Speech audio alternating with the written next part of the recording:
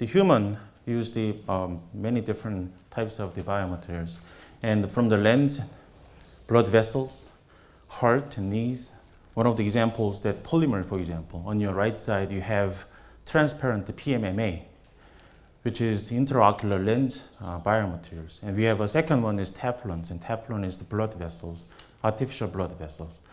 Also the collagen, which is the skin that we burn, maybe replace those skin with the collagen.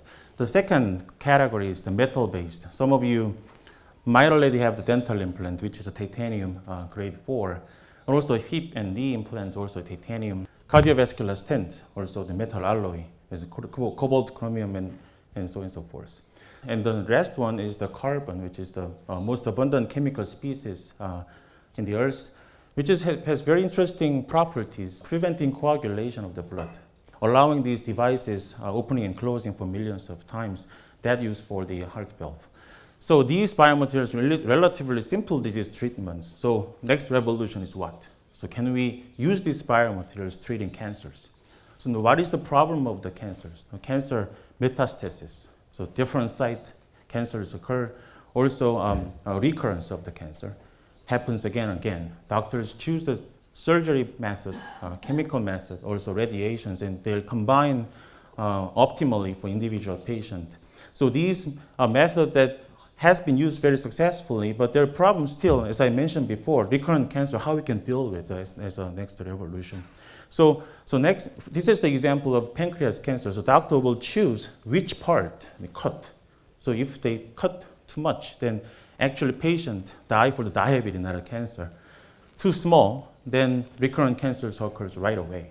So they balance which part is cut. So then they actually cut, very right side, but still the doctor don't see 1 or 2 cells or even cancer stem cells. They don't see it right after surgery, so that we're thinking the next revolution is the developing biomaterials attached right after the surgery in a tissue, in situ. Then they release the drug, so they're preventing recurrent cancers. There's a concept for next revolution.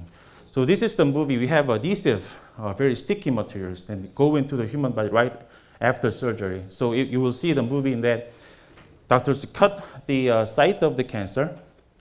I hope they successful part, but then they stick those biomaterials and release the site of the cancer. So scientists are learning from the nature all the time in history that this is the IV. Then what is the molecule, what is the processes that learn what brings to the sticky materials the next revolution in the biomaterials. Also in our human, 75% of water. So creatures such as mussels and barnacles shown here, living 100% water. So they already developed the method very creatively that what molecular process, again, responsible for this adhesiveness. So let's think that if we have those adhesive biomaterials in the future, that what applications we might think about it. So this is the example that battlefield, heavy bleeding, everyday car accident, everyday train accident, heavy bleedings, wet conditions. So you have adhesive biomaterials needed attached to it. They make a complexations with the blood. And then those make a films and very tightly and seal the site of the bleeding, so they save the life. So this is the examples in my lab that we have a muscle in the right side, the red bar, that has the muscle, first version of the adhesive that preventing heavy bleedings much, much better than the blue bar that is current fibrin glue that every day used in the hospital. So this is a second application, which is coronary artery stent. Still successfully use it, but problem, dislocations.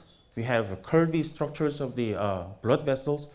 They don't fit into it, and thrombosis again. So why don't you develop new things for revolutionary biomaterials such as paint?